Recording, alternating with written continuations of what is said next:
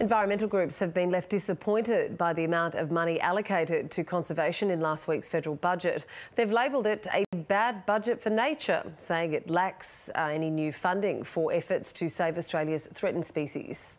It was a disappointing budget because what we didn't see was any new significant commitments to on-ground biodiversity conservation programs, and those are the programs that we need to recover our threatened species and restore our catchments. Yeah, okay. Well, before we look into where money could have gone and what you might have looked like to have seen, can you explain to us what the current state of the environment is around threatened species? I mean, I know that there is an Australian Threatened Species Index.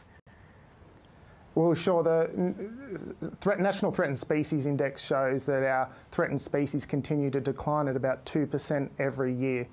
Australia, like the rest of the world, is in the grips of a global extinction crisis, but Australia leads the world when it comes to the loss of nature. We are a global leader for mammal extinctions. We are ranked second overall for the loss of biodiversity. So this is a really domestic problem that we need to grapple with, but with global ramifications.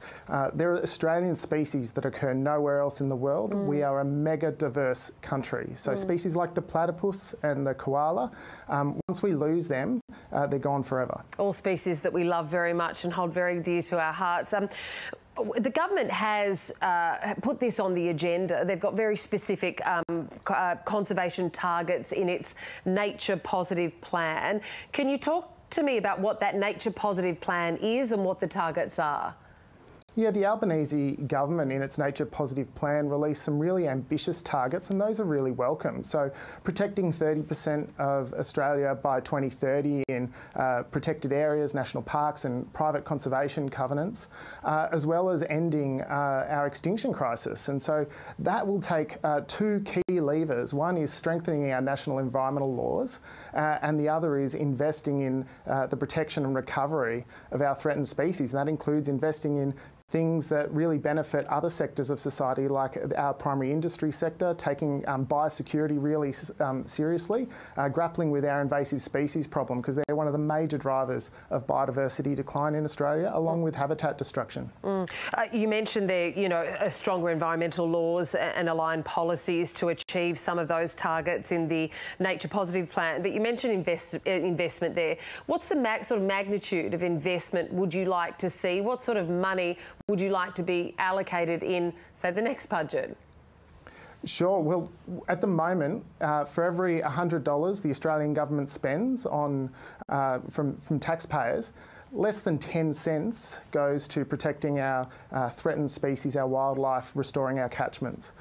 If we could get that up to $1, 1% of the federal budget would make a huge difference. The best available science tells us that that type of investment would stop the loss of our threatened wildlife. It would tackle our extinction crisis and restore degraded catchments across the country. Is there appetite for this from a voter perspective? I believe there has been some research done into what Australians want and where they want their money spent.